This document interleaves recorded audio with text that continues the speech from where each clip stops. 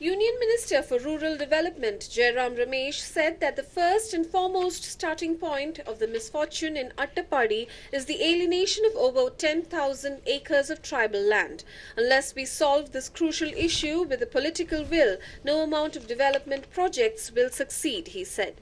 The minister visited the Palur and the Attappady tribal hamlets along with the Chief Minister Chandi and his cabinet colleagues. The rupees 50 crore would be sanctioned to encourage tribal women to take up farming.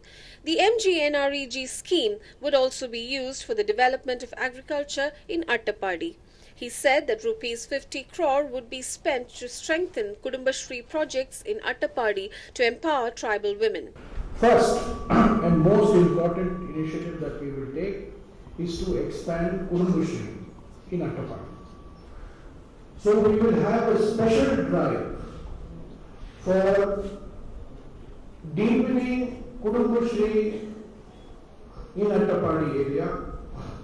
The total project will be about 50 crores over the next 5 years. Mahila Kisan Sashaktikarana Pariyojana, MKSP, where we take women farmers and we strengthen their income generating capacity.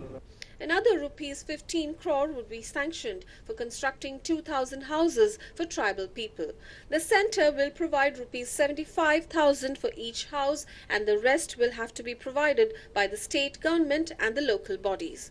The Union Minister said that he would personally coordinate with various central departments to help implement the special package. Chief Minister Chandi said that land would be provided to all landless tribals in the area. Skill training would be given to selected 500 tribal youth. A 30-kilometer long rural road would be constructed in Attappady to connect the tribal hamlets in the area. A special health package for the same would be considered by the centre. Bureau Report, DD News, Thiruvananthapuram.